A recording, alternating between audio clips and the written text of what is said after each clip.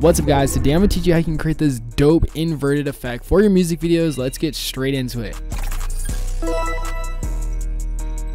What's up guys, my name is Devinhuynh. Welcome to 11% Tutorials. You already know the word. Nettspend, Mozart of our generation, just dropped a new music video. We got these crazy visuals going on right here. Today I'm going to break down this shut up music video, or just, explain this invert effect. It's really dope, really easy to create. Let's jump right into Premiere Pro. So first up right here, I have some footage that I shot of Nettspend, his last Rolling Loud performance. I do have to go ahead and trim this clip because it's kind of like blurry and there's some shaky parts, which does bring me to a cool trick. If you guys ever run into this problem, I'm sure you got like a bunch of clips that you just need to remove all the shaky and blurry parts. There's a really cool trick that you can do this really quickly. Go to Window, hit Extensions, and then hit AutoEdit. And this is like a cool little AI plugin. All I literally do is I just drag and drop that video clip right here, which is the B-roll selector, and then I just watch. I just go ahead and hit auto sequence, and my hands are off the keyboard. Watch, boom, just like that. It is just removed all the blurry, shaky, and overexposed unusable parts.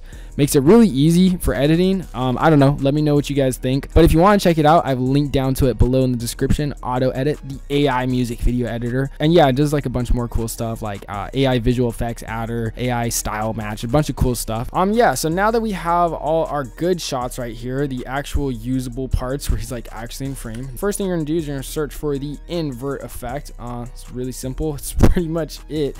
We drag and drop, and boom, just like that, we pretty much have the effect. But yeah, we're not done yet. Actually, I'm gonna choose a better clip. I think this one is much better. Oh, look at him, he's like looking directly at the camera.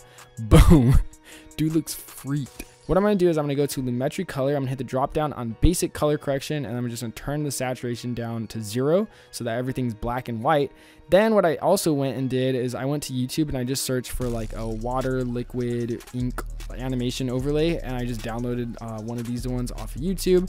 Now I'm going to go ahead and drag this just over our project, and just like this right here, I'm going to go ahead and cut it right around here. I'm going to right click it. I'm going to go ahead and hit speed duration, and then I'm going to change the speed to something like 300 and hit reverse speed. So that way we kind of have this like cool like reverse ink effect going on. Now same thing that we did before, we're going to go back to our effects. We're going to search for that same invert effect and apply it right here. Boom, just like that. Same thing once again, we're going to turn down the saturation to 0, and maybe you can boost the exposure and contrast just a tad bits, maybe shadows and blacks too. Then go back to your effects and controls and change the blending mode to screen. One other cool thing to note on in this video is that there's like this coolish film grain overlay. There's two ways you can create it. There's a paid version using Dehancer, which by the way, Dehancer is like a film emulator for Premiere Pro and After Effects. It's my favorite one. It does the best job. In my opinion. All you literally do is just go ahead and drag and drop an adjustment layer, go to your effects, search for Dehancer, the newest version, and then you just simply go to film, change the profile to something like Rolay CN200, and yeah, now we're getting a really cool film texture. I would recommend increasing the contrast a little bit, also hitting the drop down on bloom, enabling that, and then hitting the drop down on film damage and also enabling that and making that like 16 millimeters. So that way we kind of have more of like this crazy looking film overlay similar to that music video. That's how you use it on Dehancer. But if you want to just do this like the simple way, the unpaid version, because I get it, Dehancer can kind of be expensive. Literally just go over here to noise, and then you can just apply some noise just like that and increase it to something like maybe 21% and turn off the color noise.